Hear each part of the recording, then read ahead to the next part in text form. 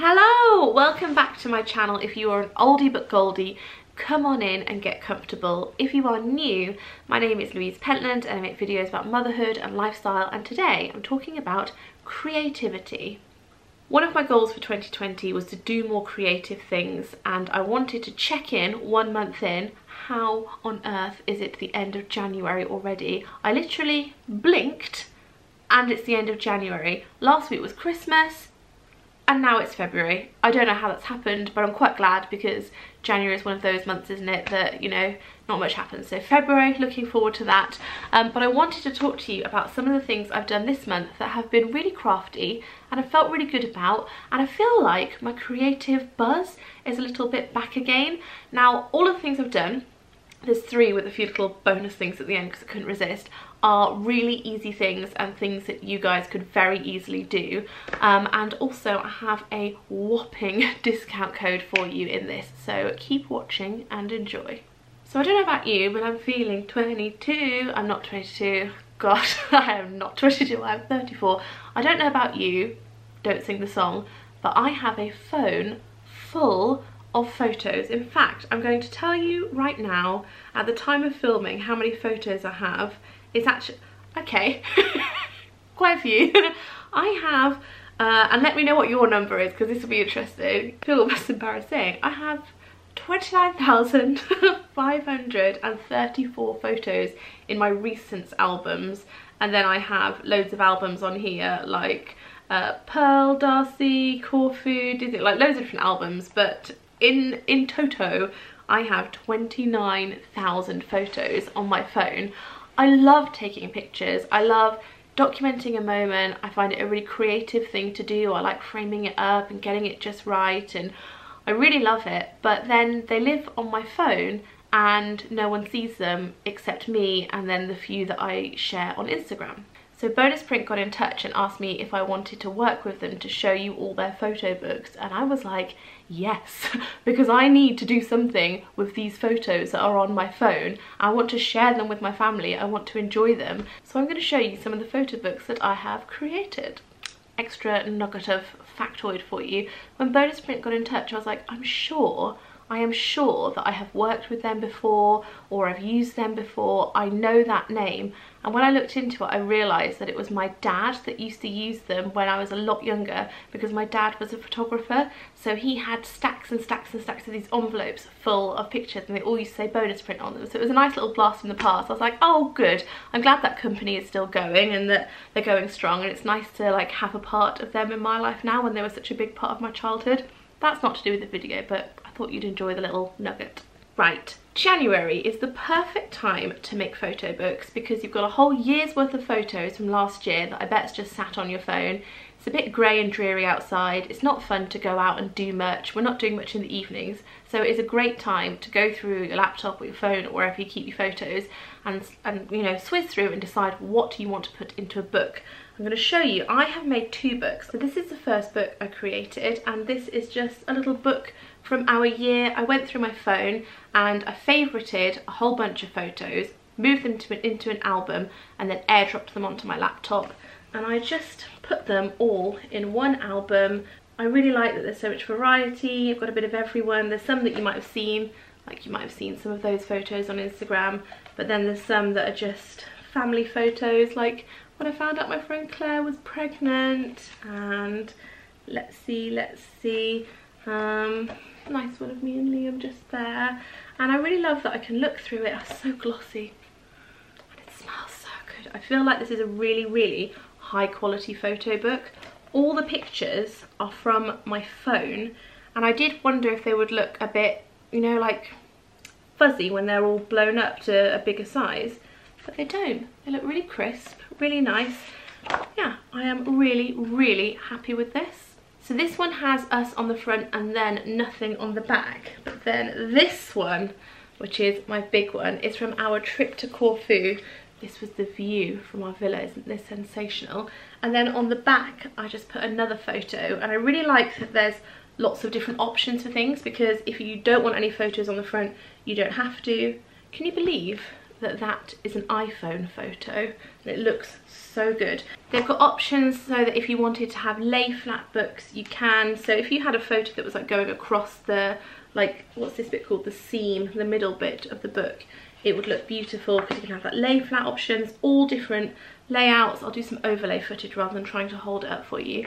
They have all different backgrounds and different clip arts and different covers and all kinds of different options. You can completely customize it, or you can use the Smart Assistant tool, which is what I did. Now, I really liked the Smart Assistant tool because what you do is you just put in all your photos, and then what it does is it lays them all out for you, and if you like the layout, you just move on to the next page, and if you want to change it, you can drag and drop, and it's really, really simple.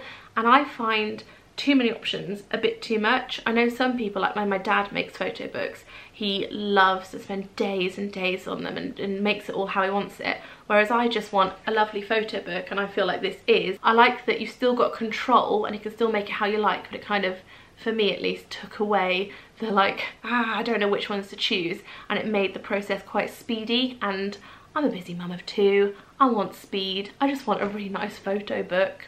So I really liked that about it. And then at the end, I realised that you could have multiple of the books. So I actually ordered a couple of these teeny tiny ones of our trip to Corfu. And I gave one to Judith and she was so pleased with it. Where's that? Oh, that was fabulous. It's Cassiope, the villa. Yes. And look at that. Is that for me? Yeah, that's yours, your little copy. Oh, I've got a bigger version, but I got you a little mini one to keep. Oh, look. Oh, it's such a fabulous time. And my string.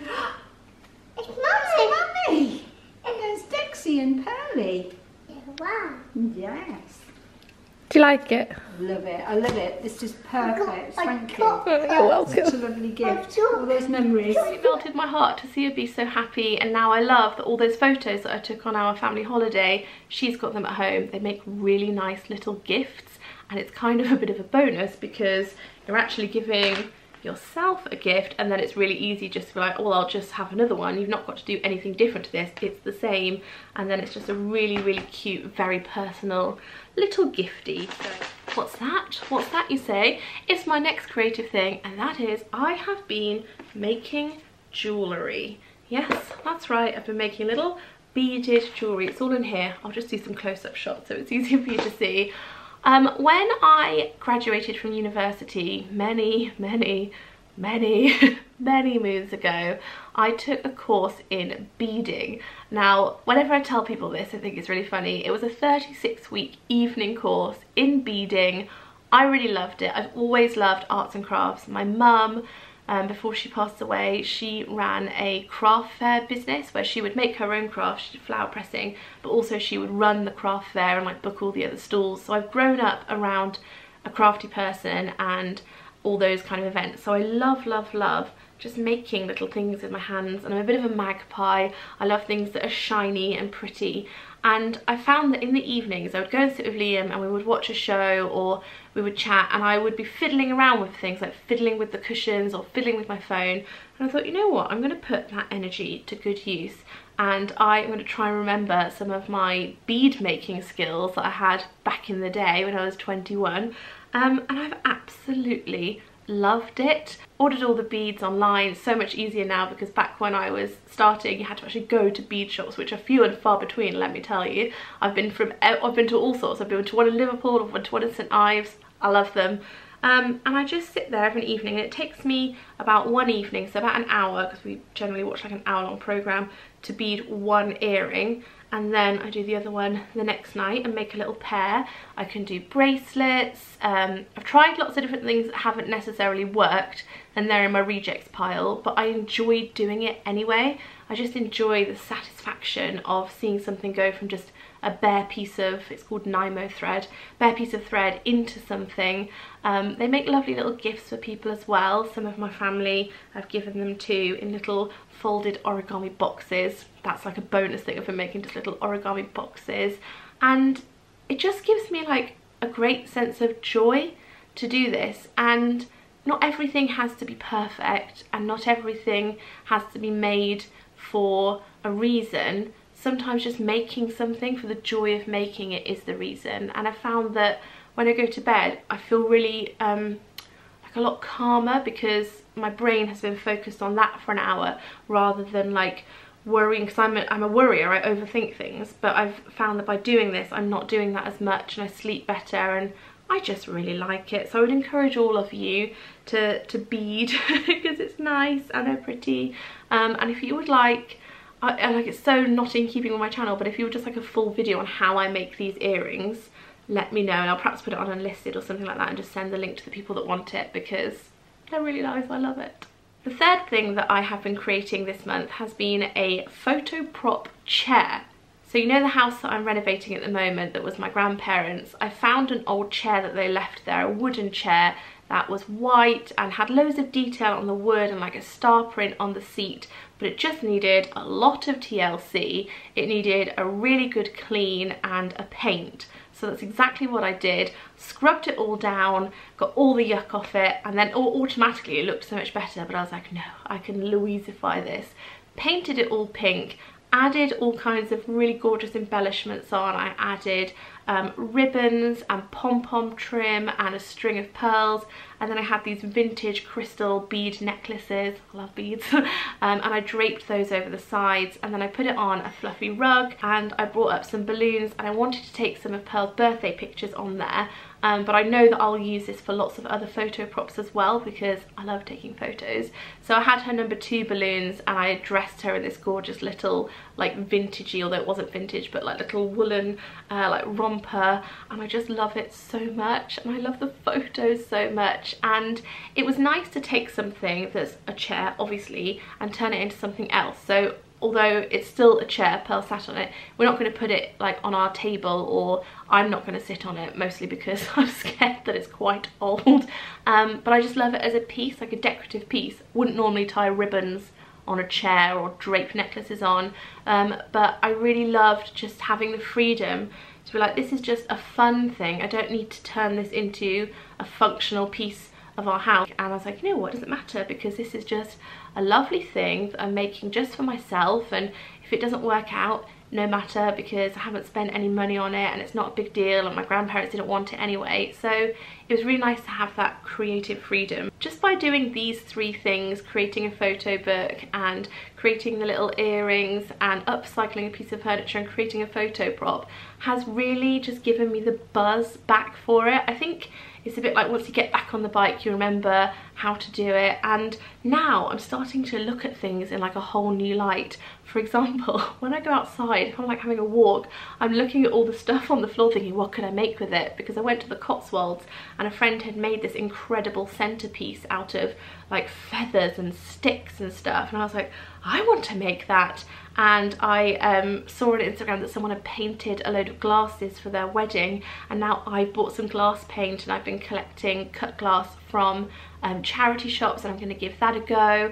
And I've been making little origami boxes and teaching Darcy how to do it, and then tie them up with string, and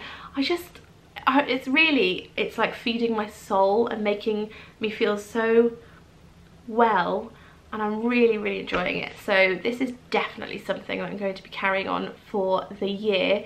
If you would like regular updates on the things I've been making, let me know. And biggest and best thing, BonusPrint are offering 50% off for a limited time using the code Louise50. I will put the details below for you, but get on that, because these are so nice, and not only are they a nice thing for you to make for yourself, they make for really good gifts. So definitely something worth trying there.